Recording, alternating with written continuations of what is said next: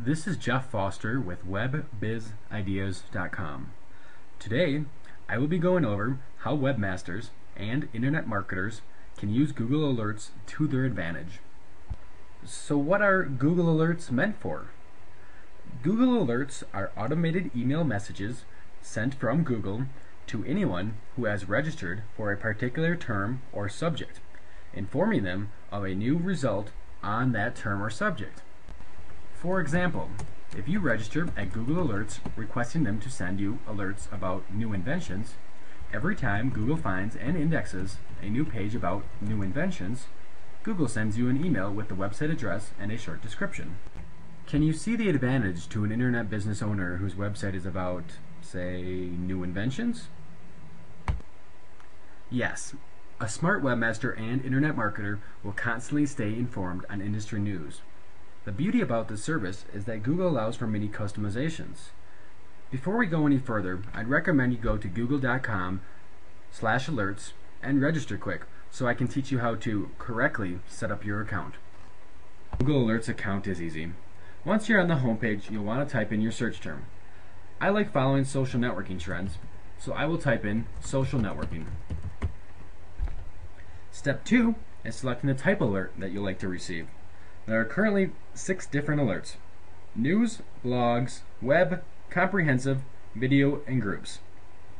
A news alert will send you the latest news articles that contain the search term by email, which appear in the top 10 results of your Google News search. A blog alert is the same thing but for blogs, web for web pages. A comprehensive will send you an email of all 3 of those, and video and groups are pretty self-explanatory.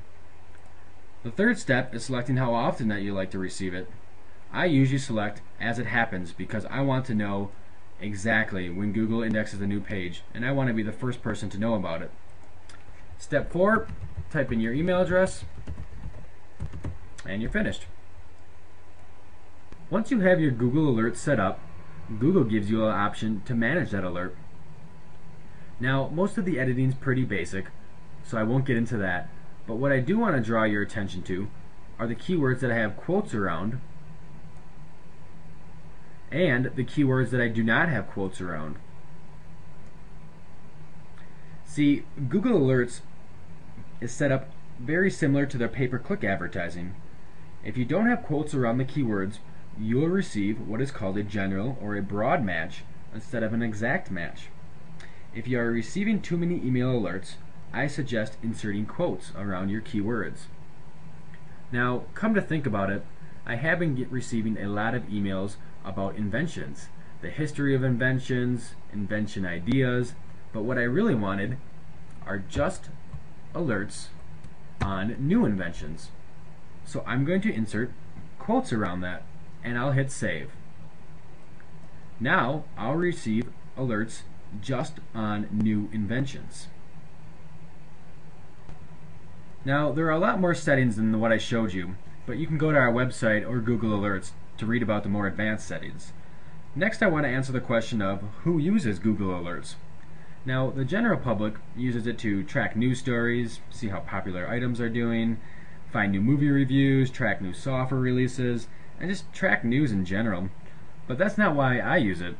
I use it to stay ahead of my competitors. I use it to increase website traffic. I also use it to increase search engine rankings in many cases. I will show you how to use Google Alerts to stay ahead of your competitors. Now, before I can stay ahead, I need a benchmark to figure out where our company stands. Now, as many of you know, you can type in the word link, colon, and then your website into Google, and Google will show you web pages that link back to you. As many of you also know, Google only shows a fraction of the websites that link back to you. Hopefully I have more than 212 incoming links. It provides a great solution to this problem.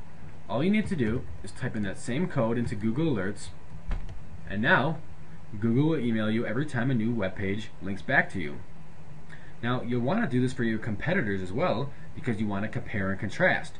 You want to receive more inbound links than they are, or at least more quality ones, and this is a great way to monitor that. Now, there are other phrases you can type in as well, like the word cache. That will tell you how often Google caches new pages. or site. That will tell you or let you monitor how many new pages Google indexes for your company. Next, I will be talking about how you can increase your traffic and your search engine rankings using Google Alerts. This can be a little time consuming, but it is 100% free and very effective. Let me give you an example. WebBiz Ideas wants to be known for and rank well for the keyword phrase Internet Business Ideas. We use Google Alerts to be notified anytime a new page is indexed that mentions that keyword. Usually, we get alerts for the new blog articles written.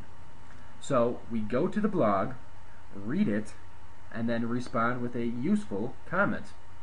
It is important that you post responses that contribute to the article. Otherwise, the blogger won't approve your response. In order to become #1 for the keyword Internet Business Ideas, WebBiz Ideas needs to build as many backlinks as possible for that keyword. When we post blog responses, we insert that keyword when it asks us for our name. So instead of putting Jeff Foster, I put the word Internet Business Ideas.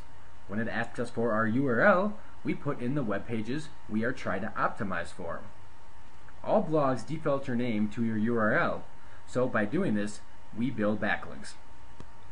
A word of caution. Do you notice anything different in the post below? Why is WebBiz Ideas highlighted in red? It is highlighted because I am viewing the post I made in Firefox using SEO for Firefox. You can see most blogs default all blog comments as no follow links. SEO for Firefox highlights all no follow links in red. See, back a few years ago, Google's war on paid links and spam caused the industry to follow Google's recommendation on adding no follow links to blogs and forums.